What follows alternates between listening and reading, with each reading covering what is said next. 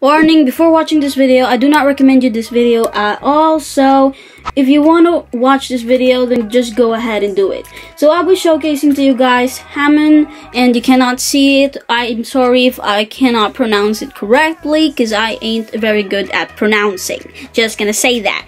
But at least I wrote it right. So let's just go ahead and do this. So here is some little info about Hamon. Hamon is a stand. Yes, it is. just kidding, it's not a stand, it's a spec.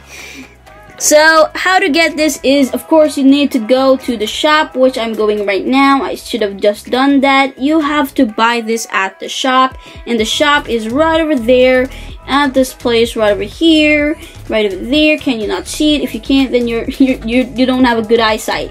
It's right over here. It is Steve's Bazaar shop right over there, and it will says here that welcome to my shop, and you will buy the 4,000 Hamon if you're pretty much interested in it, because a lot of people might possibly be interested. I'm not pretty sure if they truly are interested though. Like, maybe they're interested, maybe not. But in Trello, it says here that the actual name is Jonathan Hamon. So, or I can't pronounce his name, okay? I'm not like a freaking scholar boy that knows how to spell. But let's just go ahead and do this. So that's how you can get Hamon, and here are some passive abilities that you might want to know about it. The first one is Hamon healing. You will heal 1% of your health each second, and then Hamon superiority. You will deal more damage to vampires than normal people. Okay. That's pretty much it. Now going to the first ability, which is going to be Q ability. This one is called Hamon breathing, and it will like show a yellowish aura, and what this does, you will start concentrating on your breathing. This will buff your damage, so your damage will be quite high when you punch and all that stuff. Possibly, I don't know, maybe it doesn't says here, but it will buff your damage, which means you can get more damage than it is. Now going to the next ability, which is going to be the E ability, which is Sunlight Yellow Overdrive. Just go ahead and hold it or just click it, and this will do is you will start barraging at God speed using your Hamon energy, dealing 3.75 damage per hit.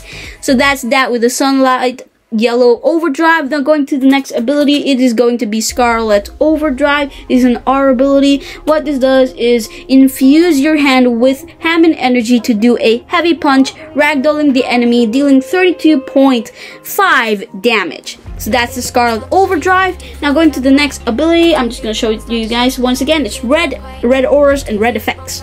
Now going to the next ability, which is going to be, oh yeah, that was wrong. That we're going to do is the Zoom Punch, which is a T ability. So what this does is, of course, it's a range ability. I'm gonna say to you myself, because then you zoom your arm. You like, look here, T ability. Let's do this T ability one more time. I need to wait though. There, it's a kind of a range ability, a little bit range. So what this does, you break your shoulder to create an illusion, causing the enemy to think your arm was extended, ragdolling the opposing player for 25 damage. So you can ragdoll them, and of course it says here you break your arm, no, your shoulder.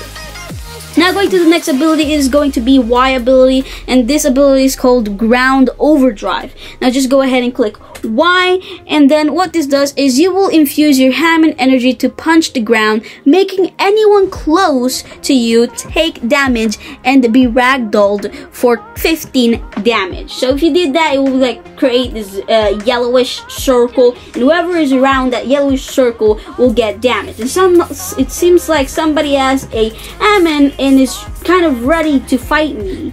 Please do not get over here. Perfect, thank you. Thank you.